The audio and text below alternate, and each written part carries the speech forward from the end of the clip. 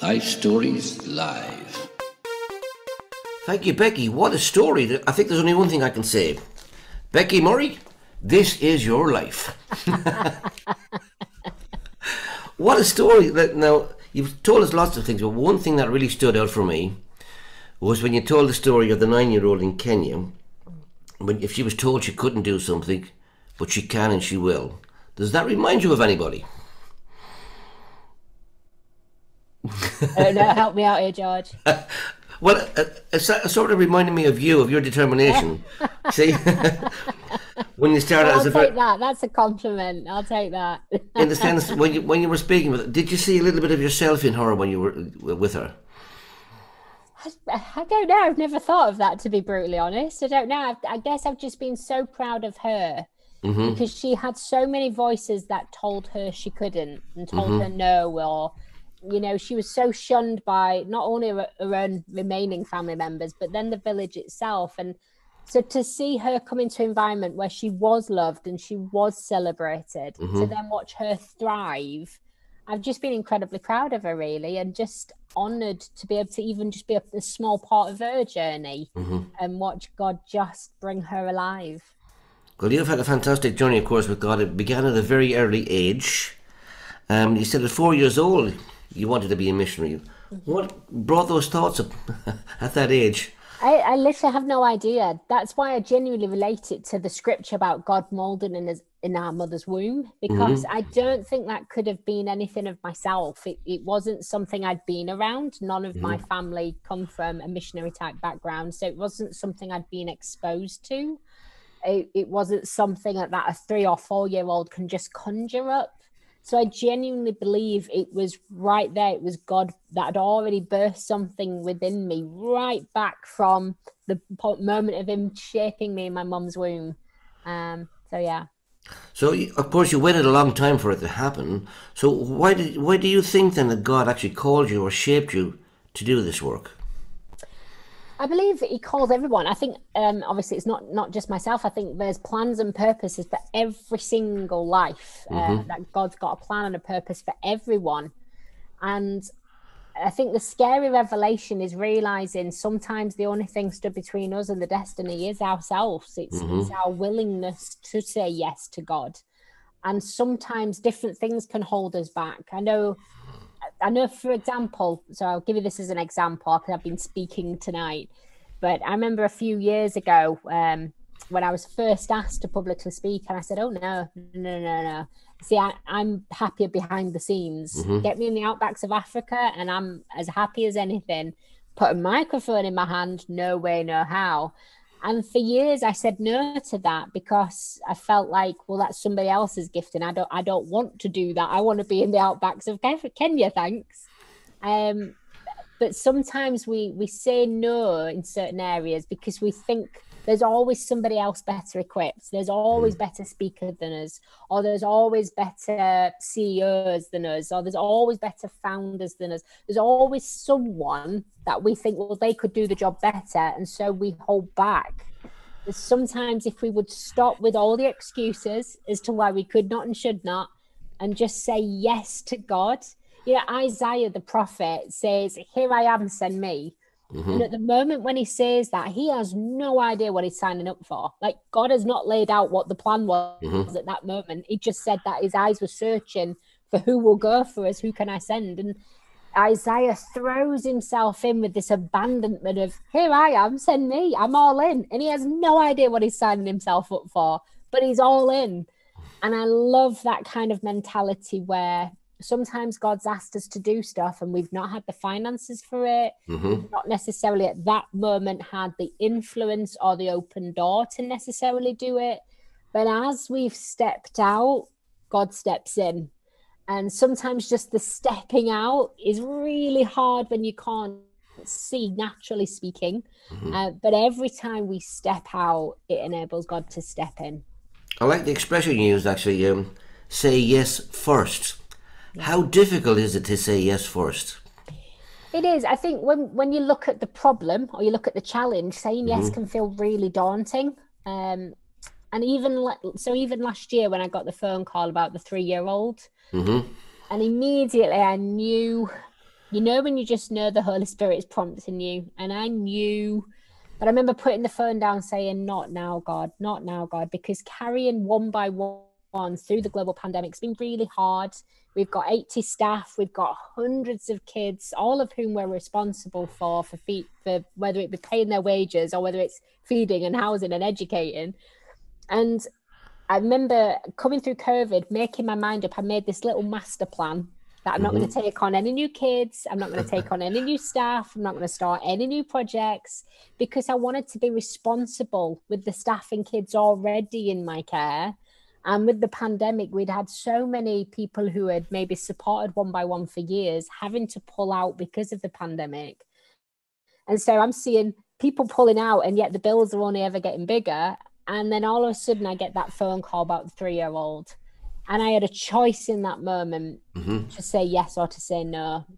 And the temptation, I'm going to be really honest, the temptation was to say no because practically it didn't make sense in a season where funds are going down. It doesn't make sense to expand.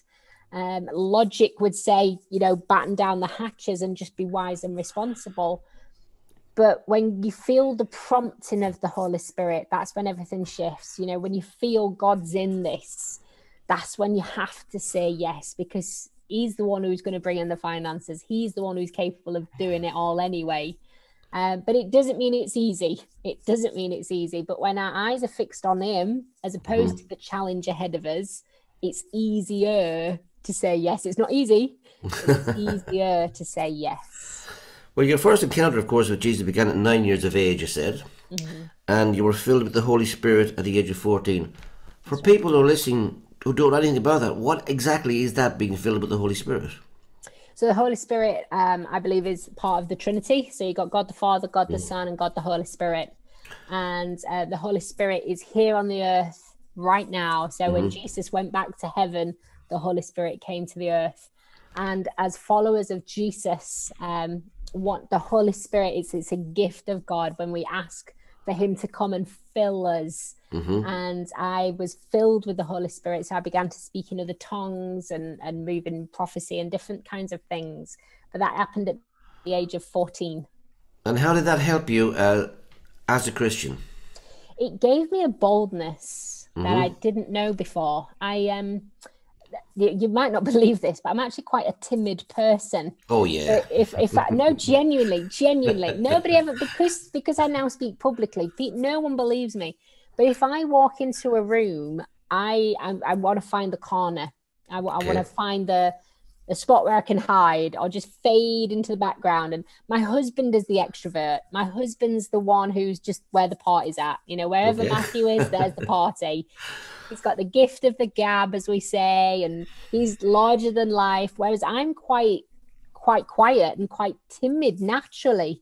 But when I was filled with the Holy Spirit, I had this boldness, and I believe it's that rather than a natural boldness, because it comes on me in certain times and for certain purposes. Gotcha. So, for example, standing up to a brickmaster, even though that can risk your own life, a boldness will come in those seasons, whereas walking into a dinner party or something, I'll go and hide in the corner. Excellent. Now, you said, of course, you had your dream, and you and I think it was 18 years of age. You said you heard the voice of God say you would run a children's home, but you waited a long time for it. Was there ever a point in that waiting that you think it's not going to happen? Oh, every day. Like, I genuinely thought it would happen this month, this year. I mean, I don't know, maybe that's just a typical teenager that you just think, you've got your own timeline and it's now.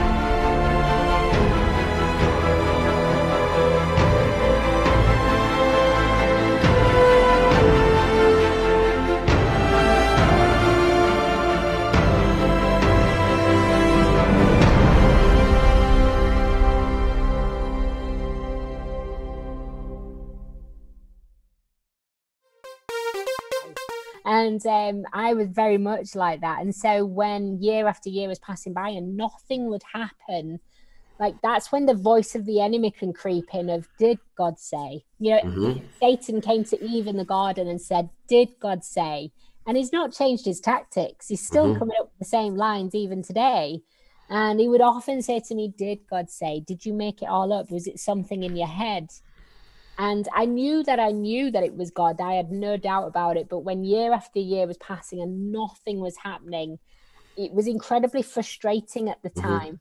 And I think now I look back, I see the wisdom of God in terms of God will often give us one step at a time.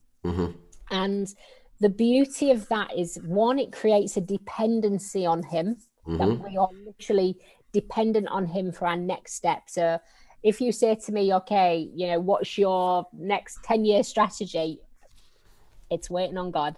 And we have got certain nations on our hearts that we are wanting to expand our anti-slavery work in, but we're very much led by God on what we're doing.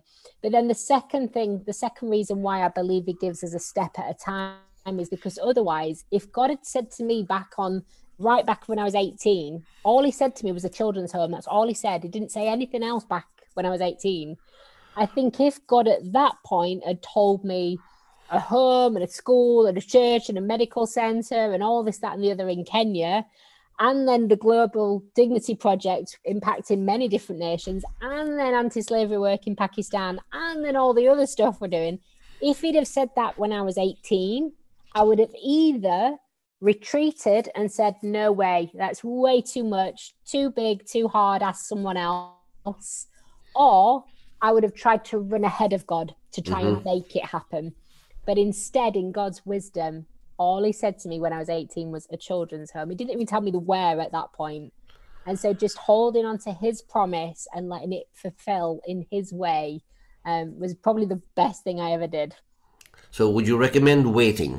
I do. I think that's the funny thing with God, though, because sometimes he'll ask you and it's this immediate response that he demands from you. Like I think of remember when the disciples went fishing on Jesus had been crucified, the disciples were out fishing all night and they catch literally nothing. And then a voice from the shore comes and they don't realize it's Jesus at this moment, but the voice from the shore comes and says, cast your net to the right. And immediately they respond. And because they immediately respond in obedience, they catch 153 fish. And so the beauty of God is he doesn't do things the same way every time. And so sometimes he will ask you and he's waiting for this immediate yes, just like the prophet Isaiah. I'm all in. Pick me. I'm here. Pick me. Choose me, God. And throw that net to the right. This immediate response. But other times, he will give you a promise and then he'll wait for it to just mature within you, and he'll start nurturing you and the character within you so that you're able to withstand the gift or the calling that he's got for your life.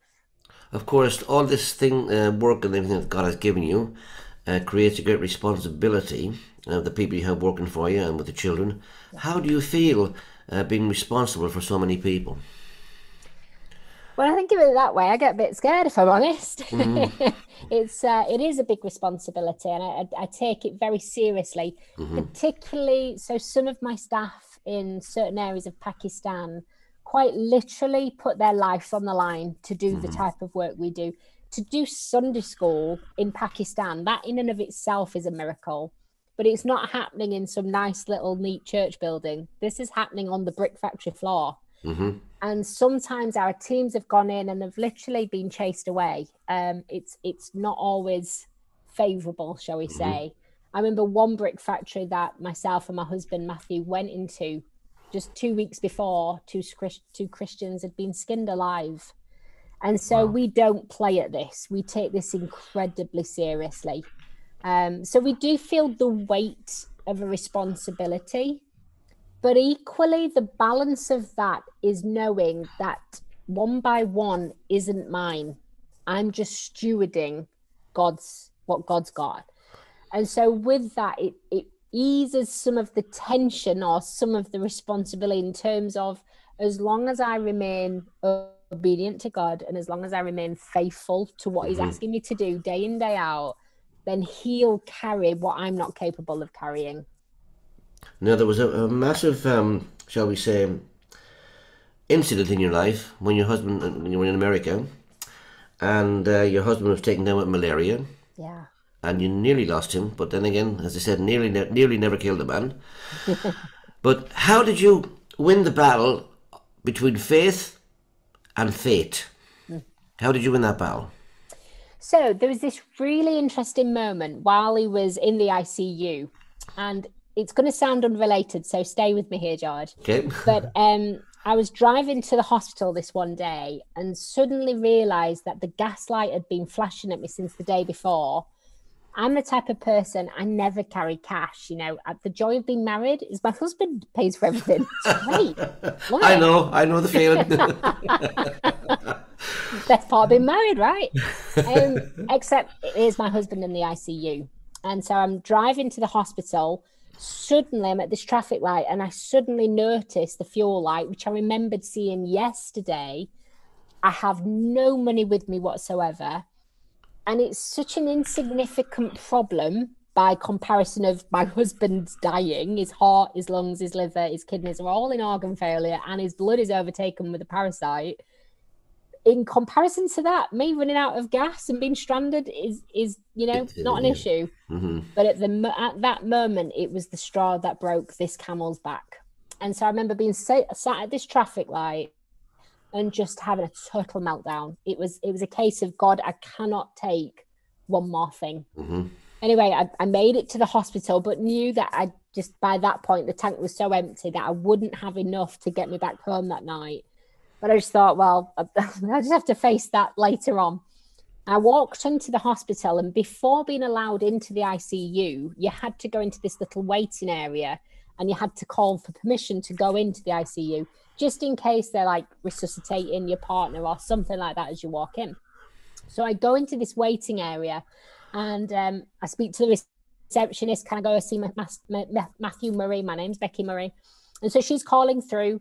While she's on the phone calling through to get me permission to go in, this total stranger comes up to me. Now, she's in this same waiting room. So she herself must be going through a difficult situation because only the nearest and dearest were allowed on the ICU. Okay. And so this lady who I'd never met in my life comes up to me and she said, I have no idea why, but I just feel I have to give you this. And she put $50 in my hand. And that $50 filled my tank that day. Wow. And as she put the $50 in my hand, I just sensed the Holy Spirit whisper, I've got this. I've got this. And I knew in my heart that if God had got the capability to fill my tank with fuel, then how much more so could he look after the big problem, which was healing my husband on his deathbed? And sure enough, he did. That $50 carried me through some incredibly dark nights and still does today. I still go back in my mind to that $50 moment so many times, because if God's got the small stuff, God's involved in the detail and the small stuff of our life as much as he is in the big, massive moments of our life. I was going to ask you to tell us a little bit about Matthew, your husband, of course, who runs for fun. Bless him. Tell us a little bit how you met Matthew and how you came to be together in this work. So Matthew became a Christian at the church that I was already attending. And it was actually through doing the missions trips, because I didn't really have much to do with Matthew. Matthew was a journalist when I first met him. And I misinterpreted him. Matt's quite a confident person, but I'm just being really honest now, but I misinterpreted that and thought he was arrogant. Oh. So I avoided him like the plague, because I don't like arrogance. Is one, like, it's like the red rag to a bull. Like, I hate arrogance. And so I avoided him because I thought, quite wrongly, now that I know him, I thought he was arrogant. Well, we were out on a missions trip. And on the first night, we'd all paired up. We were having prayer partners to go and pray for the sick. And I paired up with this girl and we were praying for the sick. But we quickly discovered on the first night that we needed to do male and female prayer partners just to protect ourselves, because, just wanted to protect ourselves. So on the second night, all the teams seemed to pair up really quickly. Of course, me being the timid one in the corner, hadn't picked my prayer partner. I was too late to the party, wasn't I? So the only person left was Matthew. And I was like, oh, I don't even like the guy, and I've got to go pray with him. I mean, hardly a very Christ-like attitude, is it? But anyway, so I got paired up with him to go pray. And genuinely, my first thought that was positive about Matthew was somebody got healed. And I remember thinking, well, it can't be that bad then, because God's just used him. And sure enough, my barriers started to come down and we became friends. Okay. But as always happens, as the years go by, that friendship quickly turned into love. And we've been married, it'll be 14 years this year. Excellent. You do know this is recorded. You can probably watch it later on. I know, I'll be in trouble for sharing that, won't I? Sharing too much, Becky. Now, I have to confess, okay? I have to concede that ladies are good at multitasking.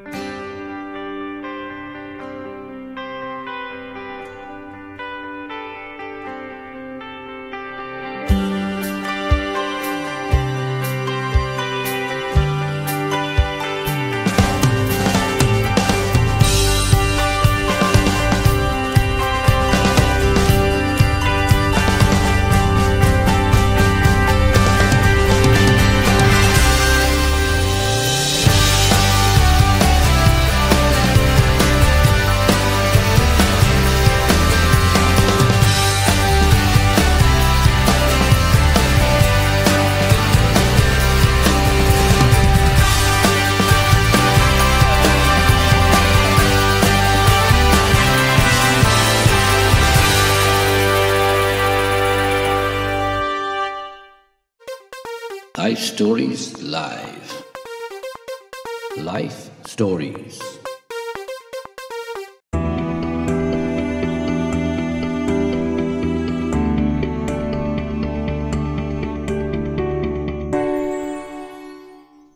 Okay.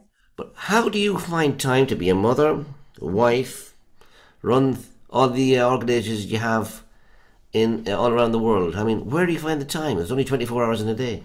There is. That's the joy of team. So the reality is, and the beauty of church is we need one another. If one by one depended solely on Becky Murray, it would be in a very sorry state, let me tell you.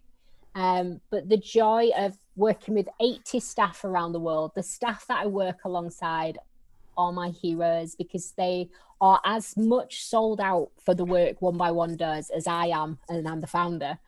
But they are as sold out, and the joy of working with these people means we can accomplish far more together in unity, following God, than me by myself. And it's the beauty of church, where sometimes we get confused and we think it's about, you know, these one-off heroes, and we look at the likes of Peter, for example, the Apostle Peter, or the Apostle Paul, and these incredible heroes in scripture, and you're like, wow. But actually, they were never alone. You know, they had Dr. Luke with them, or, you know, I think of the healing at the Gate Beautiful, and it was Peter and it was John. And Peter and John couldn't have been more opposite characters. You know, Peter's known for his boldness, and he kind of puts his foot in it a lot because he speaks before he thinks sometimes. I can totally relate with that one. But Peter's known for his boldness. Well, John, on the other hand, was known for love and compassion. But when both of them together prayed for the man at the Gate Beautiful, that lame man walked. And maybe it was the courage of Peter to step out, and then the compassion of John to then go and lay hands on him. Maybe it was their giftings combined that brought forth that healing, rather than it being about one person. And so the only reason One by One can do all that it's doing is A, the goodness of God, but B, working with some incredible people that have come alongside us, and not just staff, loads of volunteers around the world who have said, you know, I want to get involved with One by One. How can I be a part of this? And together, we've seen God do some incredible things. Well, you're doing quite a successful ministry, but with all this work and everything all around the world, has there ever been a time where you came and said, oh, I've had enough of this, I can't really go on anymore, I can't do it anymore? Have you ever reached that point? Yeah. Yes, I have. And what do you do at that time? I think I think so. I went through a painful season not long ago, and I made one decision in the moment of an intense pain, and that was don't make any decisions, because no one makes wise decisions in the middle of their pain. And so I determined to go low and go slow. And as I just sought God in the middle of a painful season, sought God, what do you want to do in this season? What are you doing in me in this season? And just went low, just focused in Jesus, shutting all the doors, shutting all the voices, and just seeking God and his heart. And then go slow, not making any rash decisions, not making any long-term decisions in the middle of a short-term pain as well. Just going low and going slow. And God gracefully and mercifully carried me through some incredibly dark nights. And I think the joy of walking with God is we have our history. You know, I think of the children of Israel, they're all constantly told to remember the works of the Lord, remember what God's done. And so that's why they got, you know, they chronicled the whole journey of the children of Israel, because they wanted the next generation to know what God's done in the last generation. And it's the same in our own lives, where when we remember what God has done, the seasons where he's brought you through the dark nights, that equips you for the next dark nights. And the dark nights come, you know, we don't go from mountaintop to mountaintop. There's plenty of valleys through our lives.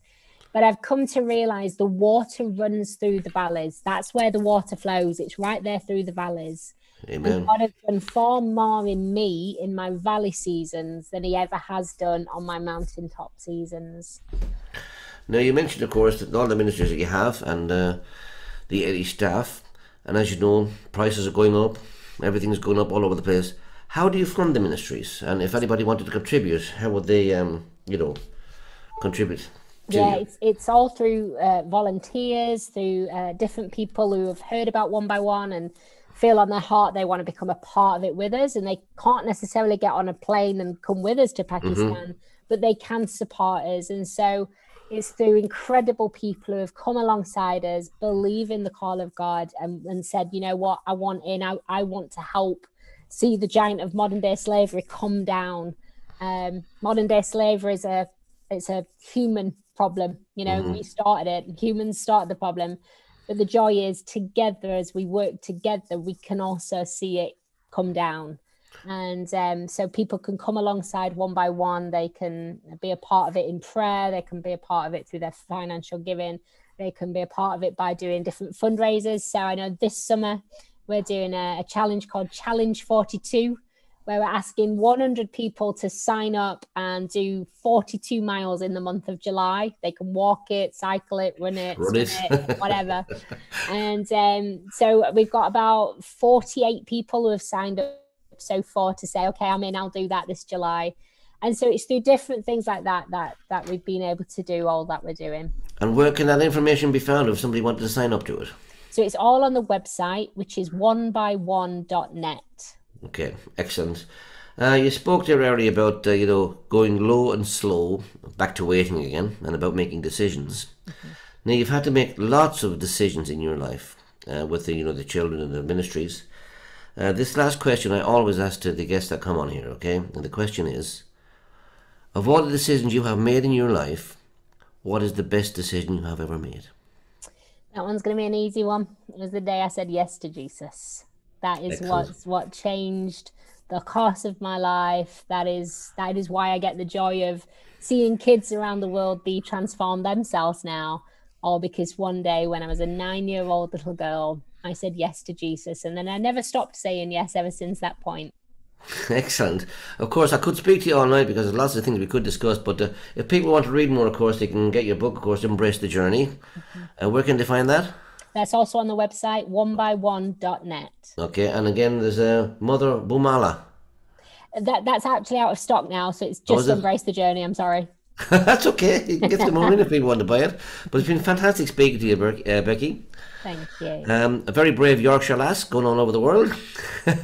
And as I said, lovely speaking to you. And I'm just going to hand back to Alan and say thank you very much for giving us your story. It's a fantastic story. And if anybody wants to contribute, you can go to your One by One website as well, okay? Thanks again, Becky. Thanks, George. Becky, that was wonderful. Thank you so much. It's been so interesting listening to you. What an exciting life it is. When you give everything to God, when you say yes to God, life is exciting.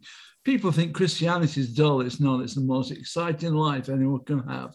But thank you so much. It's been so wonderful having you with us. And we look forward to the day when Matthew is going to share. Maybe sometime in the future, he's going to come and share his story.